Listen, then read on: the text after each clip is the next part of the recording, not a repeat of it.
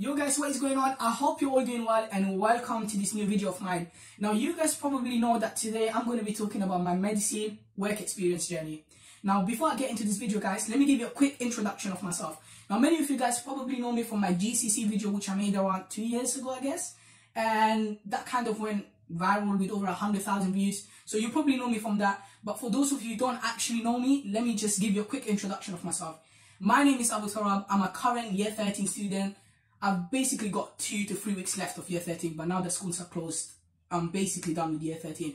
So last year in year 12, I did maths, chemistry, biology, and physics AS levels. And this year in year 13, I've done maths, chemistry, and biology. Now, I've applied to several unis. I've applied for medicine, applied medical sciences, and biomedical sciences, and I received offers from universities such as UCL and Queen Mary. Alright guys, so for my first work experience, I actually worked in a pharmacy, and this was around April time, so that 2 weeks Easter holiday, straight after my mocks, I had that 2 weeks Easter holiday for me to relax, maybe take a little bit of a break.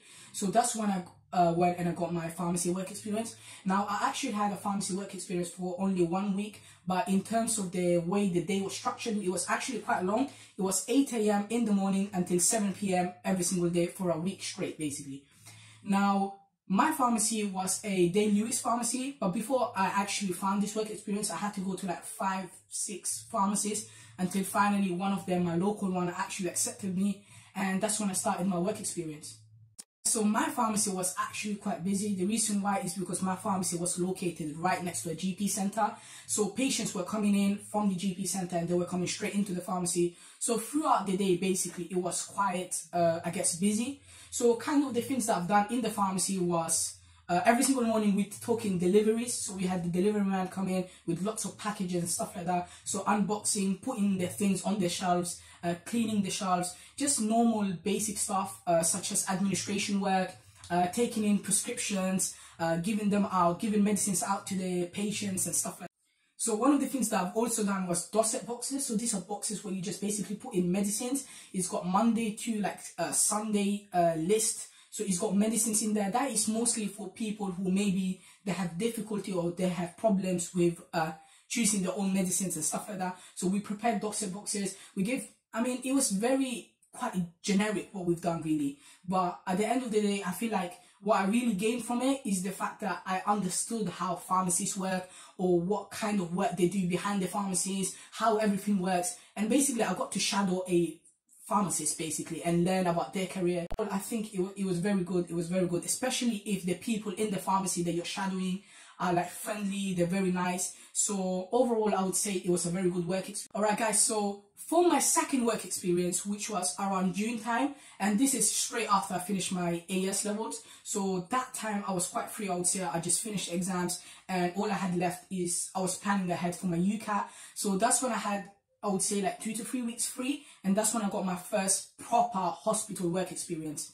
So in this hospital work experience was actually at St Bartholomews Hospital, and I was working for a week shadowing doctors, nurses, mostly surgeons, and basically we were in the cardiology department. And what we did is that we went around for ward rounds every single morning, just looking at the patients in the cardiology department, understanding what they're suffering from, you know, just shadowing doctors and nurses and seeing how they talk to patients, how they operate in the ward.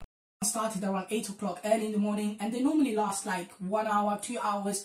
I mean, it really depends on how quickly the doctors, the nurses, and the patients talk and they communicate and stuff like that, really. But one thing I really learned about that is that you're able to shadow both doctors, surgeons, nurses, and stuff like that in the same place, in the same ward, and you're able to distinguish between the different roles that they play within the department, right? And one of the most frequently asked questions that they might ask you in your medical school interview is, why medicine and why not nursery? Why do you want to be a doctor and why do you not want to be a nurse and stuff like that? And this is important because if you were lucky enough to have work experience in which you can both shadow doctors and nurses, you can tell them, hold on a second, I've actually shadowed doctors and I've also shadowed nurses. So I can tell you this is the difference between them. This is the kind of roles that they play within the top. Now towards like 10 o'clock, 11 o'clock, that's when we actually used to go to the theatres. Now, this was the most, honestly, it was the most exciting bit of the entire work experience that I've done, my second work experience in June in the hospital, and that is you can actually go and watch live surgeries. So the ones that I've watched were mostly, I've watched 2 mitral valve replacements during this 1 week that I've done in St Bartholomews Hospital, and honestly it was the most amazing thing ever. Now, what are some of the things that I've learned?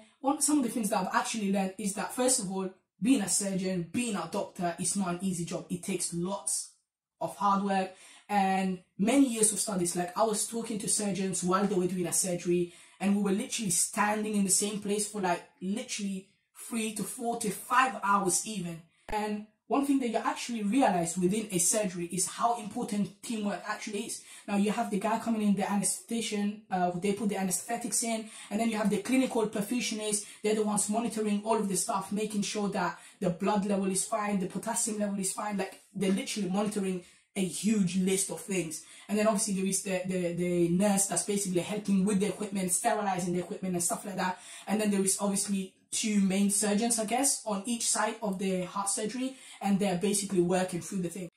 Alright guys, now for my third work experience, this was also a hospital work experience, which was around July time, and this was 1 week long, and this was also at St Bartholomew's Hospital. And honestly, this last work experience that I had was literally the best work experience out of all of the other ones I've had. Now, this work experience was I would say it was very structured. So in 1 week, we did a crazy amount of things. Like, we went in the morning until like evening time, 8 o'clock in the morning until like 5, 6, 7 o'clock in the evening. So it was quite stressing and it was quite long, but I really, really enjoyed it. Now guys, in this work experience, I've done all sorts of things. So for example, I actually went to the pharmacy of the hospital. Although I already had a previous pharmacy work experience, I already knew how it really worked. But it was structured. I had a few hours in the pharmacy of the hospital, and then I shadowed GPs that are in the hospital. I've shadowed oncologists for a day and understood more about cancer, how things work. And honestly, what you realize is that, especially when you're shadowing like oncologists, sometimes doctors have to say maybe not the best news to the patients. So you kind of learn how doctors communicate with patients, how they tell them good news and bad news. Other normal stuff that I've done was CT scans, MRI scans, going out there and basically shadowing these people and understanding how CT scans work, MRI scans work. So as I said, this work experience was really, really structured, and there were so many different things that we've done. Another thing that we've done is we've shadowed and we've spoke to like nutritionists, dietitians, and they're the ones who do all of the like food stuff for different patients. Like, some patients, they have to eat a specific amount of food, maybe because of their condition. Something else I've done in this work experience, which I haven't really done before, is I went to Cath Labs, and basically I was able to witness angiograms and stuff like that, how the vessels of the heart and stuff like that work. And I was also able to watch TAVIs, which are basically transcatheter aortic valve implantations. So I was able to witness them, look at them, understand more about them. Now guys, just like my previous work experience, in this work experience, I was able to witness another mitral valve replacement. Now this is my third mitral valve replacement. So by this time, I already knew a lot of this stuff. And also one thing that surgeons normally do while they're operating on the patient, they do speak to work experience to them, and they tell you, oh, this is the heart, this is what we're doing, this is what we're going into, this is the next phase that we're going to be doing. So honestly, my experience with surgeons is that they were really nice, they were really friendly, they were really teaching us, like as work experience students, this is that, and they were telling you more about how they got into surgery. Now guys, for my last day, what I did is that this wasn't really in the hospital, it was like a building next to the hospital. Now this is where we've done all of the finance stuff, this is where we've done all of the HR stuff, this is where we've done, we basically went in and we've seen all of the clinical governance stuff. So we've learned all of the things that happen behind the scenes, so not really in the hospital. We understood how the NHS operates, all of the office jobs basically. Now guys, this is actually my, although I had 3 different work experiences, I've only got a certificate for this one, for the last work experience.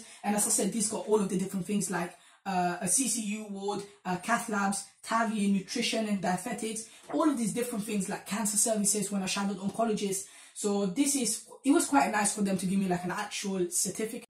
So yeah guys, these are the 3 different work experiences that I've done. Honestly, you don't need that much work experience. I would say hospital work experience is enough. One of them would be enough, but honestly, I had so many different chances. I had a few more, but I didn't really want to take them because I had my UK and my BMAT coming up. So honestly, I was really lucky and blessed, alhamdulillah, to have all of this work experience and learn things from it. So yeah guys, I hope you enjoyed the video. Let me know what you think about it in the comments below. Also guys, I'll be doing a further follow-up video on how to get work experience and stuff like that. So guys, make sure you follow me on my social medias, will be down there in the description below. I hope you enjoyed guys, and best of luck. I really wish you guys the best of luck, and I want you to get the best UCAT results, BMAT results, the best work experience, and to get into medicine if that is what you want to get into. So yeah guys, I hope you enjoyed the video. Like, comment, subscribe, and I'll see you in my next video. Take care guys.